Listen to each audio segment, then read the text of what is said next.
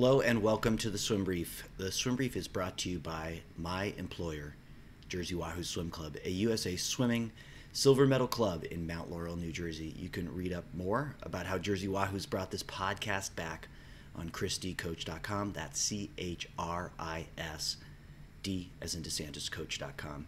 Jersey Wahoo's provides all levels of swimming instruction from learn to swim to national level competition training since 1972. Wahoo's has been one of the best clubs in the Middle Atlantic LSC, and we're proud of a tradition that values trust, honesty, and respect. This week on the podcast, I'm joined by myself. I decided to do an edition this week that's kind of going to be a little bit of a video blog. You could say instead of writing, I'm going to talk on a few topics.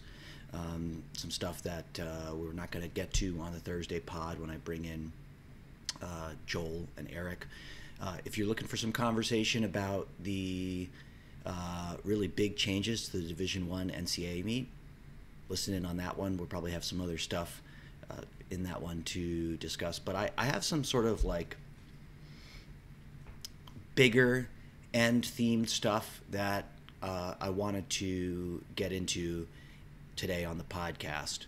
The first one is something that applies to the coaching world as we look towards some return to some version of normal from this pandemic.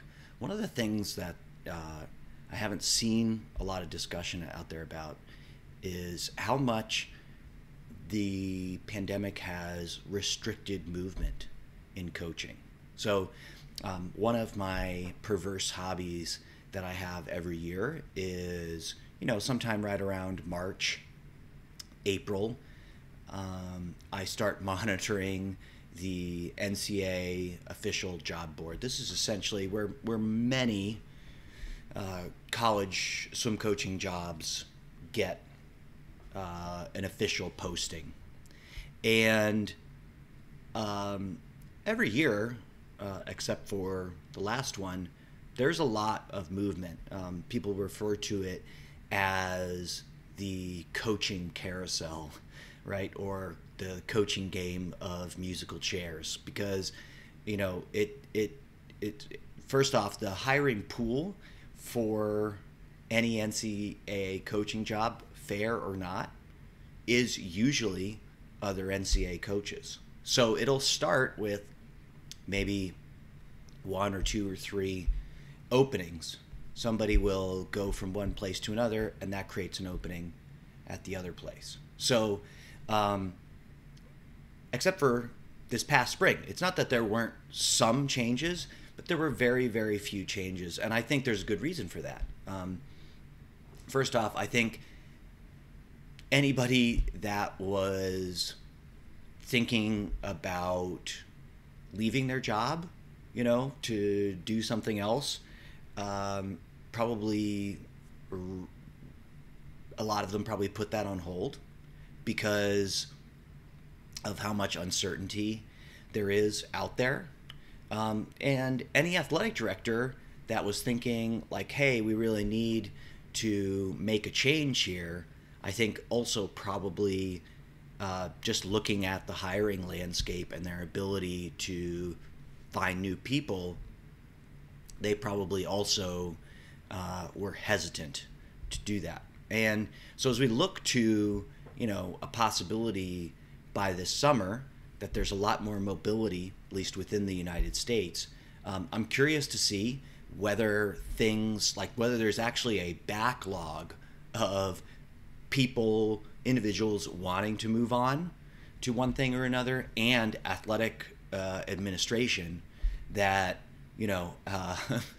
have been secretly plotting to sack their coach and just haven't done so yet.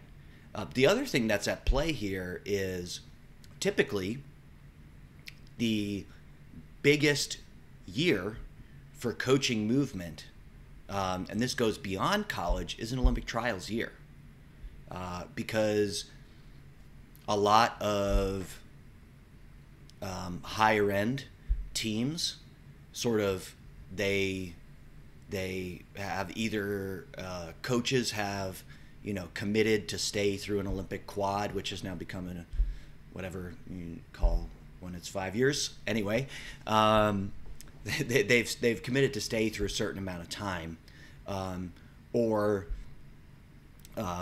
there are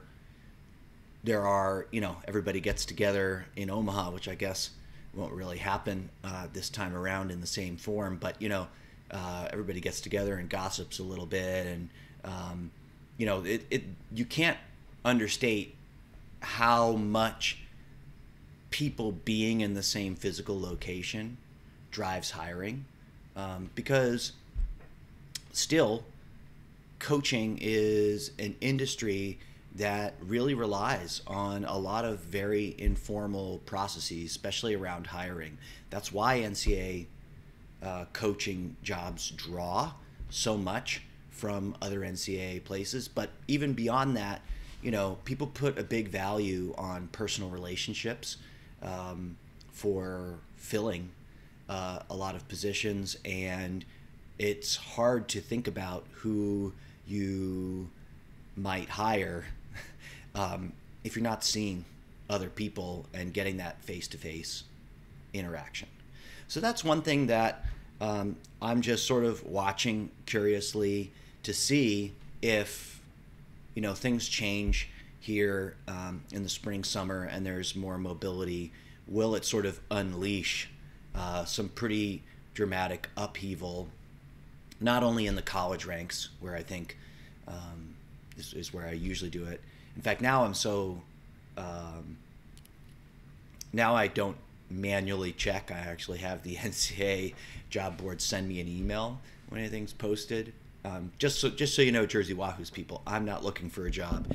It's as I said, it's just a weird hobby that I have, because from preceding me ever being a coach, I definitely had a period in my life where NCAA coaching was all I wanted to do. So I sort of got in the habit of doing it, and now I do it more for curiosity's sake than anything. I just like following it. But also, are things going to change in the club ranks as well? Will there be a sort of significant backlog and shift? Speaking of coaches who definitely are not going to get fired. In fact, the only future I could foresee is either a massive raise or getting hired for a lot more money to coach someone else. Lars Jorgensen, and that's right, yes, I said it the Danish way, Lars, as you might say in America, Lars Jorgensen, okay? I want to give a shout out to him on winning an SEC title at Kentucky. Probably less people paying attention, and maybe even some salty people putting an asterisk on the COVID year. But I think it is an absolutely amazing accomplishment to win an SEC title at Kentucky. It's been a long time coming. It's been part of a multi-year project there. And they did it on the backs of just an outstanding team performance. So kudos to Lars, and I want to use this as a segue to start building something. I've been looking to get enough members, and so I'm going to start with a very incomplete list. We'll build this up over time, but as a Danish person, and I know Lars is. I mean, you look at a picture of Lars, and like, if you just showed me a photo of a guy and said like, "Hey, is this guy Danish?" I'd go, "Yeah." Okay. And I know that Lars's dad, I believe, was born in Denmark, so he's kind of like Danish on the same level that I am. I've always been too chicken to come speak Danish to him on a pool deck, but maybe again, if you refer to the earlier conversation, maybe if standing on a pool deck again, just chatting it up with other coaches becomes a thing in 2021, I'll get the courage up to throw a few Danish phrases at Lars. Anyway, there have been some very, very successful swimmers. Lars, one of them, by the way, great distance swimmer in his time as an athlete, and who have obviously Danish-looking names. And so I'm going to start throwing these guys on the all-time Danish American team that I am building for nobody other than myself. If I segue from Lars to another distance swimmer, we have the confusingly named Lars Jorgensen, or as we would say with our Danish twang, Lars Jorgensen. I say confusingly named because people. Okay, I'm going to give you a couple dead giveaways for Danish names. In old Scandinavian times, patronymics were really common. So that's why you have a lot of people with some version of "sen" at the end of their name. They're actually still common to do this in Iceland, because Iceland is like, the last true country of Vikings. So, you have people with daughter or son actually at the end of their names, and it really is their father's name and then, daughter. And so if you take like the EN off of some of these names, you get some of the most common Danish names. Okay, Jens. My Danish au pair's husband, eventual husband, then boyfriend when I was a little kid, his name was Jens. And I remember he wore a cool leather jacket and smoked cigarettes out in front of my house.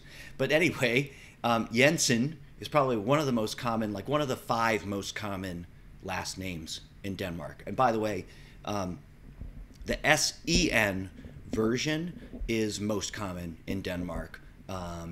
The SON versions are more common in other Scandinavian countries. The double S is sometimes more of a giveaway that it's Icelandic. So the reason I say it's confusing, though, is because usually you wouldn't put an SEN, like a patronymic name, as a first name.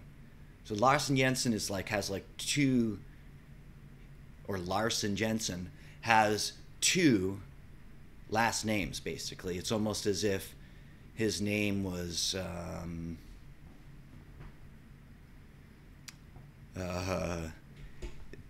Danielson Martinson. Like, it's just it's a little strange, but he grew up on the West Coast. I guess I'll forgive him for that. Maybe he had Danish hippie parents that thought it would be cool to give him 2 last names. So we've got Lars, we've got Larsen Jensen, and then I can't leave him out, Brendan Hansen. Okay, HANSEN. Brendan, if you're out there, congratulations.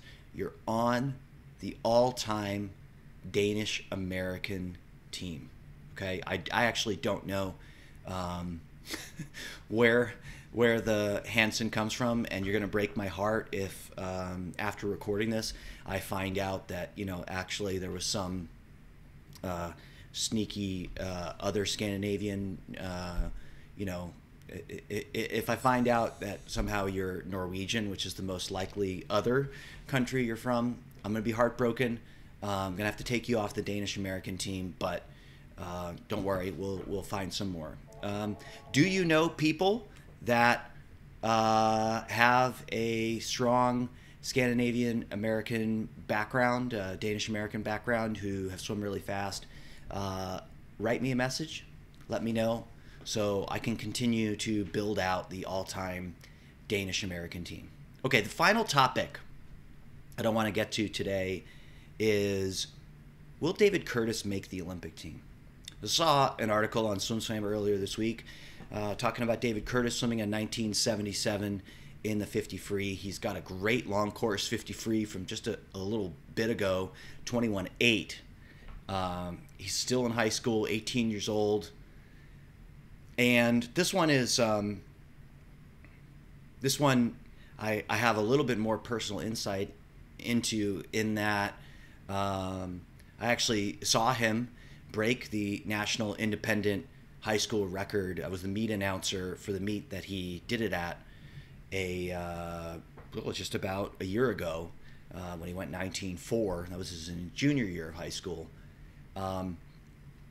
And it didn't seem unconceivable that he could go under 22 seconds in a 50 free at that time. I mean, he is not the biggest, most physically imposing 50 freestyler you've ever seen.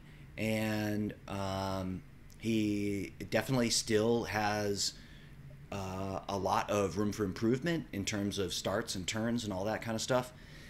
So a 50 free where he can just sort of get in and get up to his top speed and carry that through the race, like I can see how he will be really successful in that.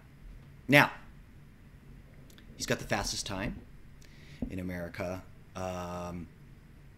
Do I think that he will make the team? I wrestled with this. Like, I even came into recording the podcast going, I'm going to argue for yes because it's more fun. I'm going to say no. Okay. And the reason for that is I think there's a couple of factors that are going to make it really, really challenging for him, despite how fast he is, despite the fact that he probably is on a much steeper improvement curve than some of the other people that he's going to be competing against in the 50. You can see, like, career-wise, Caleb Dressel is quite a bit ahead of him. Michael Andrew is a little bit ahead of him, but improvement is probably leveling off a little bit more. But the reason I say sort of two major challenges that I think he's going to face. The first one is going to be purely the atmosphere and pressure of an Olympic trials. He's going to be going up against people in that event who have experienced swimming at trials. Now, Michael Andrew did make the last Olympic trials and made it out of the opening rounds of stuff. So he's actually got quite a bit of an experience advantage on Curtis, and I think that's going to be important. That's not to say that it's impossible to do well at your first Olympic trials. Plenty of people do that. But it's going to be something. There's going to be an aspect of it that you just cannot prepare for. So that's one part. The second part is, I think that sometimes people do a really fast 50 free in essentially what is open water. Like, they don't have a pool full of people going around the same speed as them. And I think particularly with somebody who's physically, not like 6'6", like not a Florent Manadou type, where the waves, where you're just sort of so big that the waves bounce off you. Lane placement is going to be really important for Curtis. This also was very important for Anthony Irvin in his career. For him to have that space, because he also struggled quite a bit with his start. I think he got probably the best start of his life when he won the Olympics, so that was a huge factor for him. But I saw him swim a lot of races where he didn't get a great start, and he was in the middle of the pool with a bunch of big guys creating a lot of waves, and it was hard for him to get clean water at the start of the race, and that meant that he never quite got up to his top speed. And it also meant, like, some of those, I've written about this in a blog, that like his 100 freestyle title from Fukuoka in Japan, he goes out crazy fast, and it actually works for him because he gets that clean water. It's not what a swim coach would draw up on the pre-meet plan, like, oh, you're gonna keep these splits within 1.5 seconds of each other. It's not that, but it is for him in many scenarios a legit chance. That said, it's really exciting. I think that as swimmers' careers go on longer and longer, like I saw Nathan Adrian make the Olympic team in 2008, and here he is, like he's going to be racing it out with David Curtis here for a spot in one of these sprint races, and he's still really on top of his game.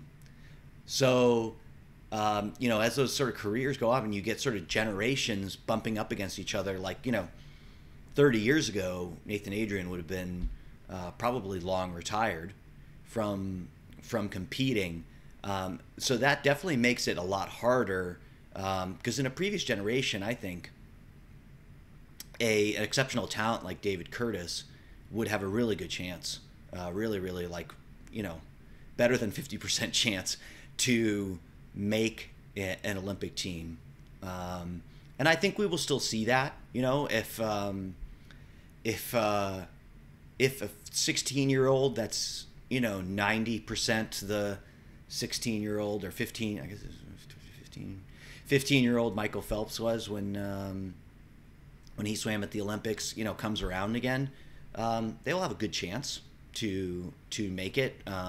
Certainly always a possibility on the women's side. Seems much harder on the men's side with sort of the continued development that a lot of guys make a huge improvement from 15 to 25 years old. So we'll see. As I said on a previous podcast, I'm getting really excited for the Olympics and to be able to watch Olympic trials, even though I had made plans this time last year to come out and watch trials and just get to be a part of that, because I was there in 2008, 2012. I was out of the country in 2016, so I didn't get to go, so I was feeling like really good, but it doesn't seem like it's in the cards for me to be able to go to the meet, so I'm gonna have to be like most people, watching at home, but I'm just getting really excited for another Olympic year and to see some really fast swimming. That's it for the podcast this week. I hope you enjoyed some of this conversation. As always, send in your comments, fill out a contact form at christycoach.com, and I will see you on Thursday.